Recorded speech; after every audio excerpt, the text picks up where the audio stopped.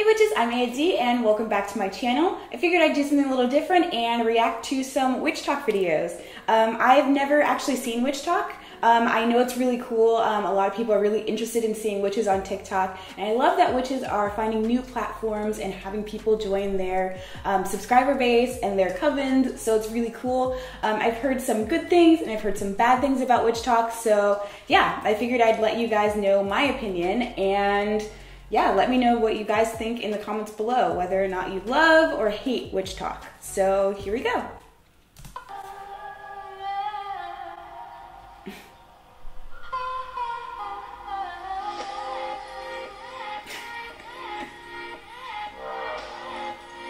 Nice. Yeah. You know juggalos ain't never afraid to cuss. Open the windows and let it out. Come on. Here we go. I feel like that's me trying to make a TikTok.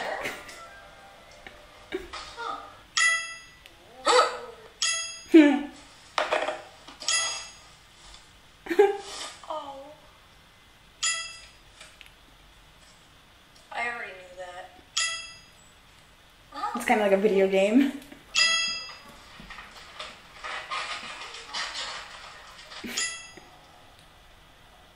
Yay!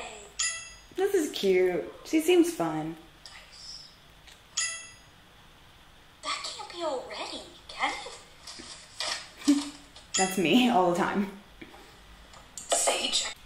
So it seems like these are just like little fun like tidbits about witchcraft and stuff like that, like things that happen and just like jokingly like talking about them instead of having like a straight on like, oh, I'm going to talk to you about this video. It's just like here, like little like fun like blasts of like things for witchcraft, and yeah, I think that's kind of cool. It was on you. I already knew that. I have my water and my crystals out.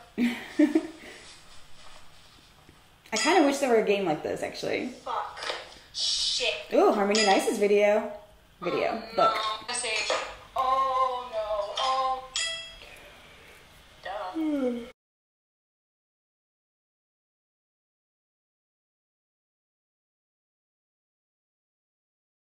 Me in school.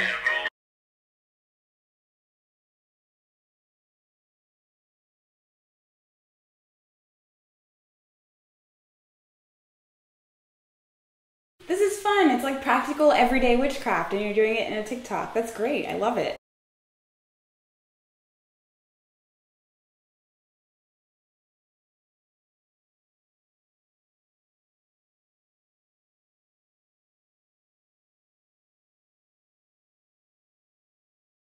These are my favorite Hades and Persephone memes, and I want you to enjoy them with me.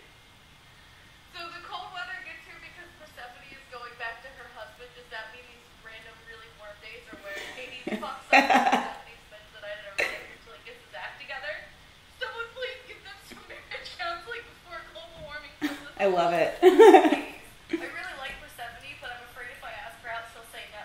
Zeus, dude, I don't know what you're stressing about. Persephone would totally go out with you. You just gotta play it cool. Hades, play it cool. Got it. Hades, 10 minutes later. Kidnapping. Hades nudges Persephone awake at 4 a.m. Do you like me? I married you. Yes, but did you marry me as a friend or like a wife? Unclear. Persephone, I have decided Aw, she's fun. in fact a snack. It's just that no one's hungry. Hades under his breath. I think that Dionysus might be contacting me. Oh, why do you say that? I keep seeing him on my TikTok. Are you liking the videos that you see of him? Me. Yeah? Like, bitch. Then you're gonna see him on your algorithm. Because you like the video. But the candle wax. What happened to your candle wax? Oh my god. I swear, I'd be like, nope.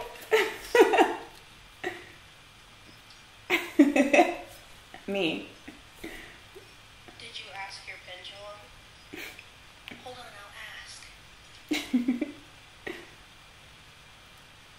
says no. What does that mean?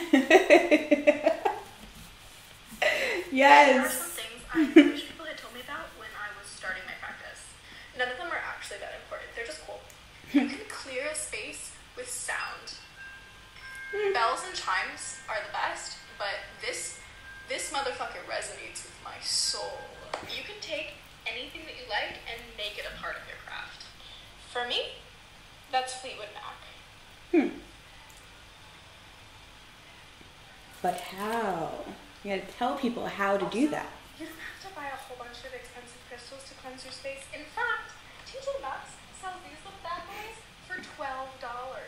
Go get you one.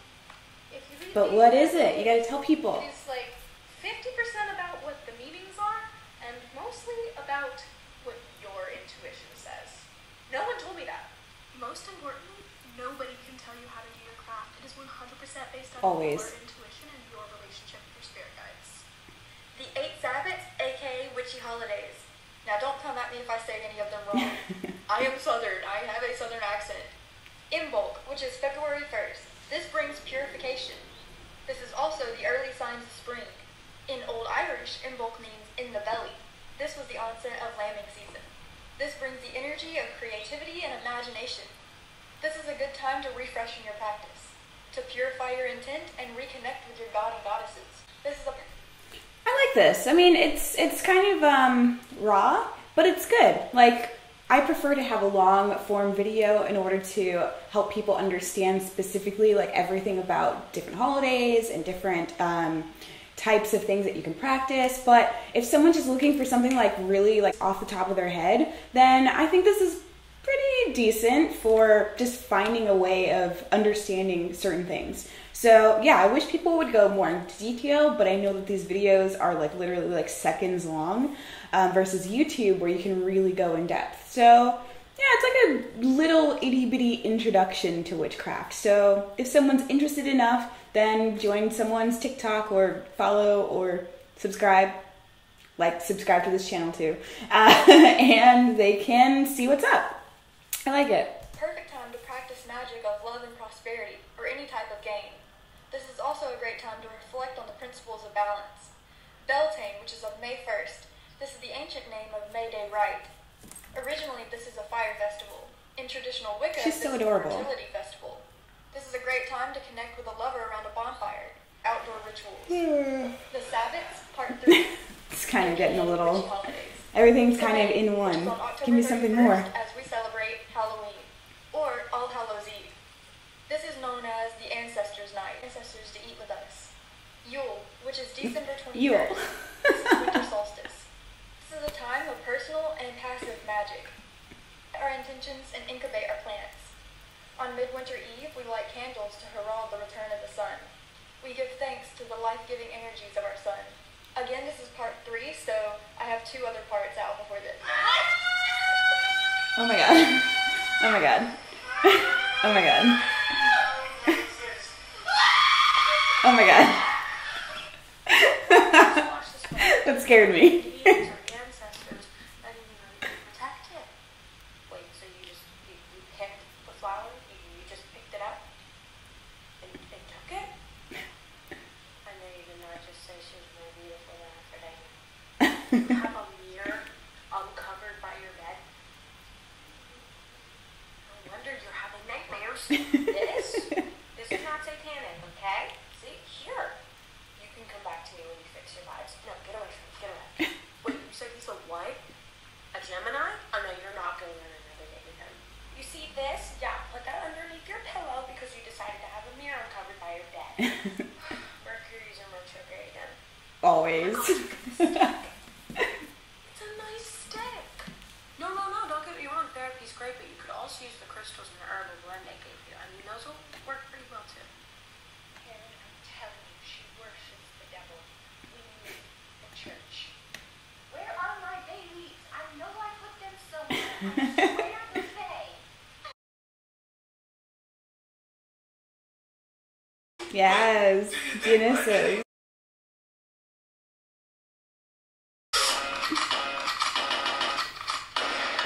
Oh my god, I love it. Dang, you bought a fake crystal. No worries. If you bought a fake crystal, it is not the end of the world. Here's what you could do with your fake crystals. meditation. The color correspondences can help you with meditation. Charge them with a different energy. You can take that crystal Use them as and a charge totem. it with positivity. There's your positivity stone right there, see?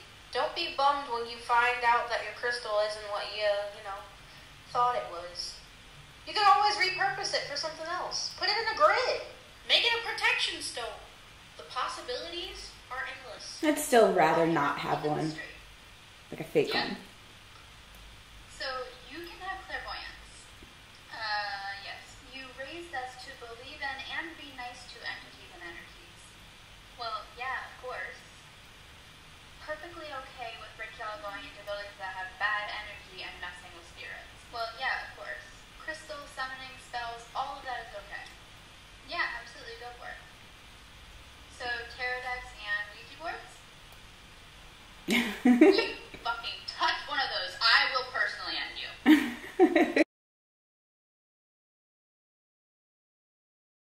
Ooh, I love. Yes. This is great because it's one of those things that I always try to do, like buying less expensive versions of like witchy things that I can buy. Like, yes, you can buy candles from Marshalls or TJ Maxx. You can buy a mortar and pestle like she's doing, and jars and things like that. You don't have to go to like expensive witchy stores or expensive stores in general to buy the witchy supplies. So I like this.